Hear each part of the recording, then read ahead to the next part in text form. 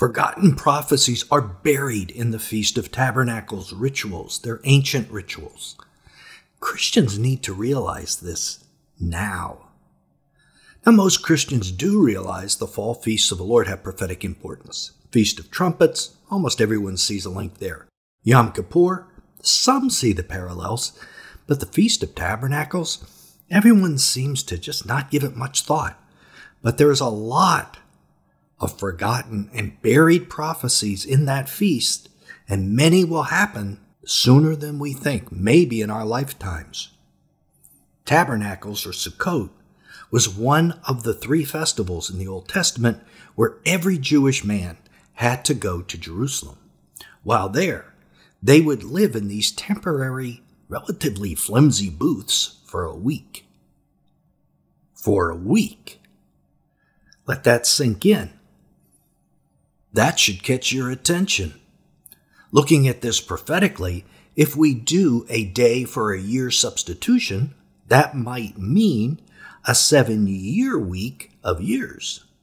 So is there a parallel to the 70th week of Daniel and the Feast of Tabernacles? Well, right off the bat, there is. The Feast of Tabernacles in the Old Testament celebrates 2 things: the harvest, or ingathering, that certainly has end-time meaning, and the Exodus from Egypt, where the Hebrews wandered in the desert for 40 years. 40, of course, being the number of repentance and testing.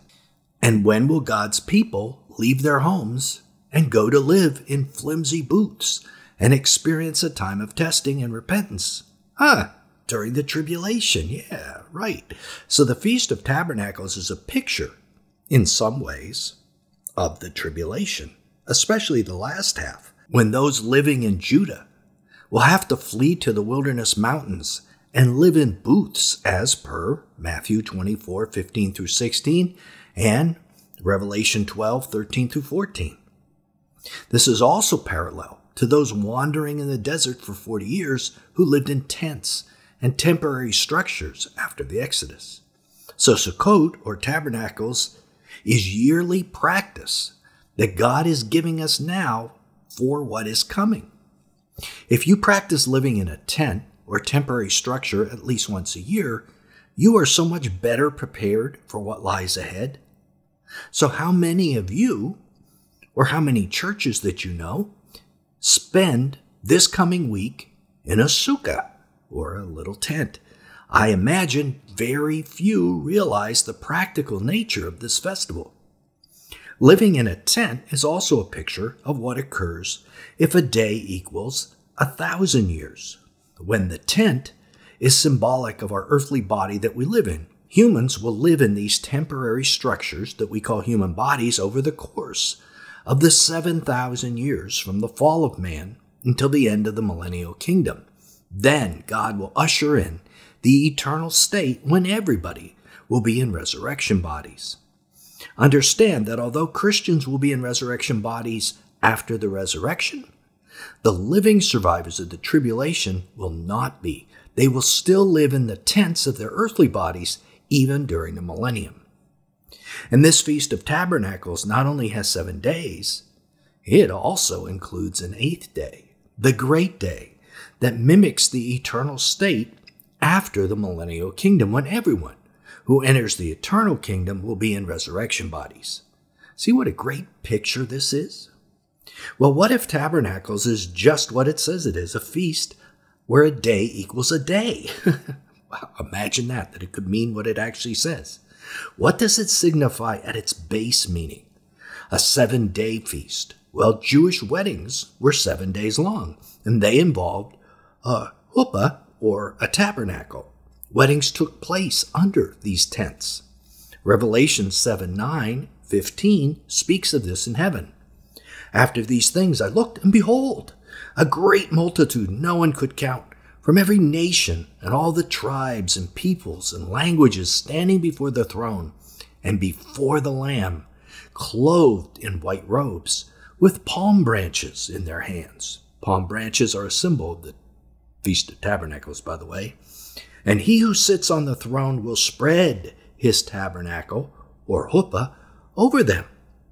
So, these resurrected and raptured saints in heaven are getting ready for tabernacles. They're getting ready for the wedding to take place. Notice it said he will spread his tabernacle over them. He hasn't done that yet. Revelation 19 speaks of this future wedding also. Hallelujah, for the Lord our God, the Almighty reigns. Let us rejoice and be glad. Tabernacles, by the way, is the one feast where we're absolutely commanded to rejoice and give glory to him, for the marriage of the Lamb has come, and his bride has made herself ready. It was given to her to clothe herself in fine linen, bright and clean, for the fine linen are the righteous acts of the saints. Revelation 19, 6-8. Now there's all kind of controversy about when the marriage supper of the Lamb takes place. I know that. But this passage in Revelation 19 and the passage we just read in Revelation 7 really nail it. The verb tenses there nail it. Did you notice them? Revelation 7 said God will spread his chuppah over them. Future tense. Since this happens after the sixth seal and after the beginning of the Great Tribulation, it is at least future to those things. In Revelation 19, it says the marriage of a lamb has come or has begun, meaning a present tense, not a past tense. In context, the people who are crying out, the great multitude, say that Babylon has been destroyed, and they're thankful for that, and that God is reigning. So it seems likely that this is after the seventh trumpet when Jesus begins to reign, as we're told. Now remember, this is not proof of rapture timing. It doesn't eliminate any of the theories, but it does disprove the very popular idea that the wedding feast of the Lamb takes place for all 7 years of the tribulation while saints are in heaven after a pre-trib rapture. It doesn't disprove the pre-trib rapture, but it does disprove the idea that the marriage feast occurs prior to the end of a tribulation. You should make a note of that, maybe a little asterisk in your Bible, right there in Revelation 19. So if you've been using the marriage supper of the Lamb as some kind of pseudo-proof for rapture timing, like in the movie Before the Wrath, which does that, it's probably time to stop using that proof, because as you can see, the Bible is very clear. The wedding supper of the Lamb takes place after the sixth seal, at least after the beginning of the Great Tribulation, and at the point in Revelation 19 where Jesus is about ready to come back to earth. It still is just about to happen at that point. I bet almost everyone listening just learned something that they didn't know before, and that's why you watch this channel. This is Bible teacher Nelson Walters, and we are thrilled that you've joined us, and we would like you to join us for all the videos that we do. Just hit the subscribe button down below this video and join us as a community. Now, I bet you'd like to know when I think the wedding supper of the Lamb does take place. So let's get back to it.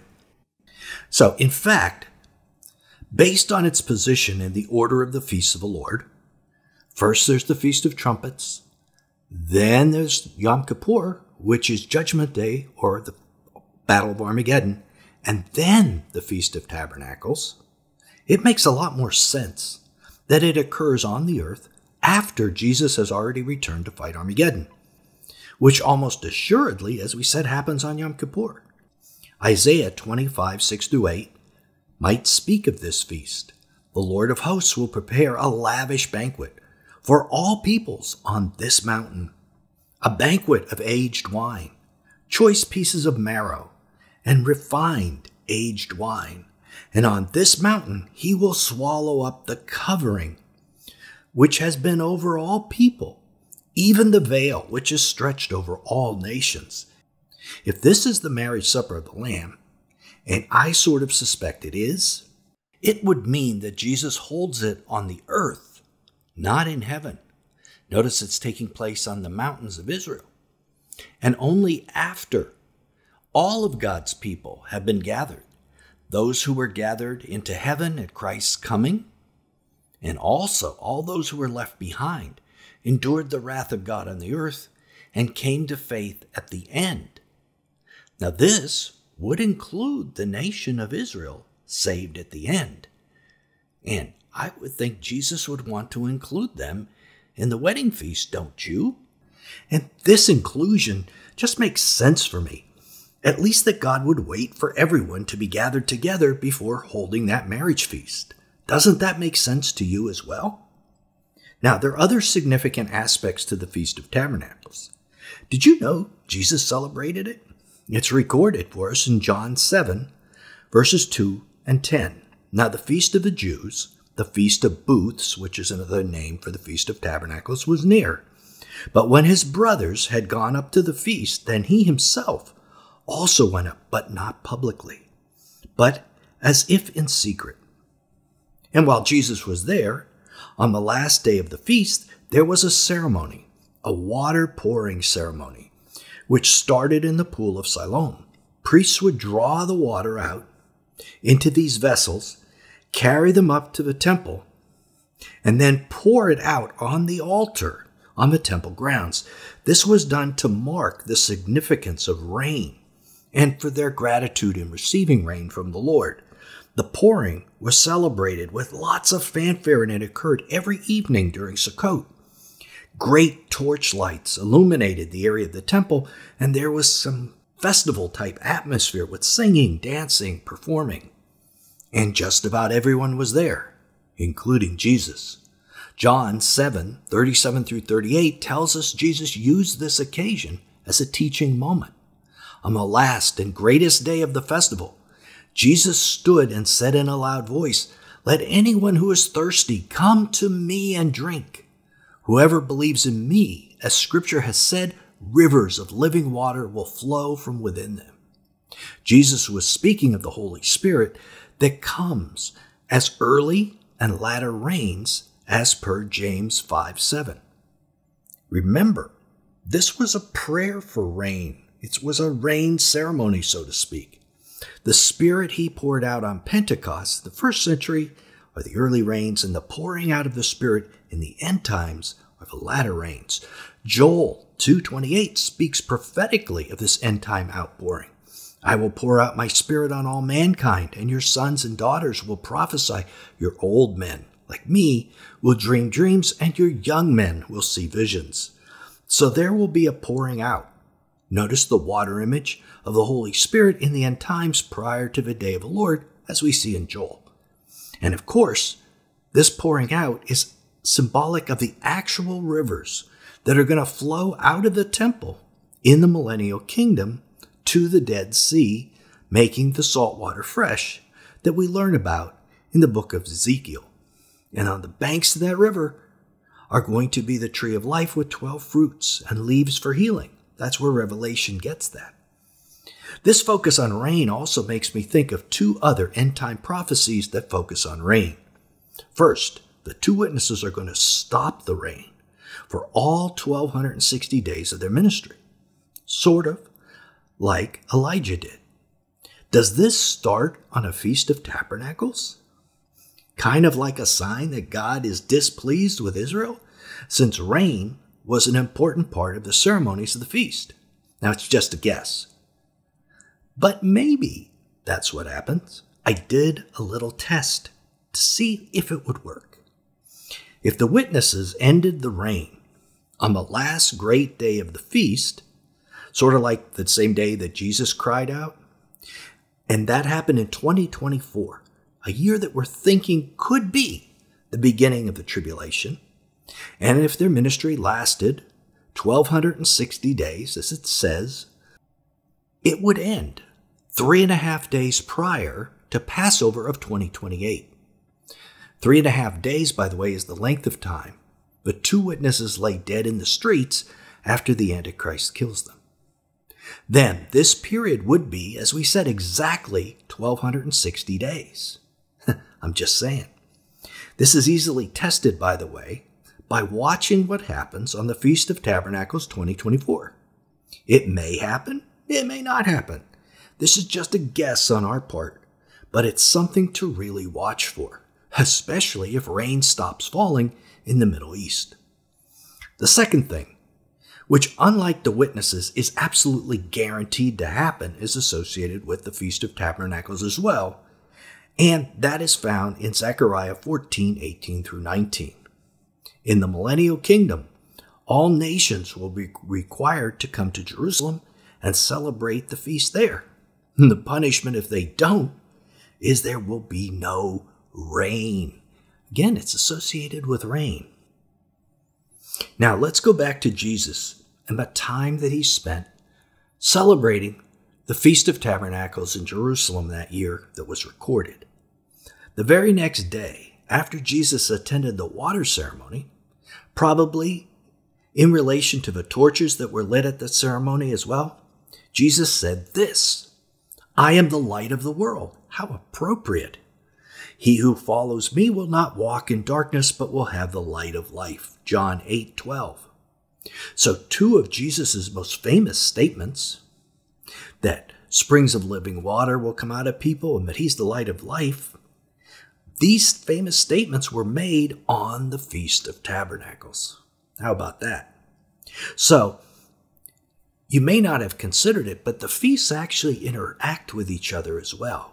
And the way they interact is important to know what prophecies are associated with each feast and how they're going to interact. So we need to know about the Feast of Trumpets and Yom Kippur as well, since these are all happening at about the same time.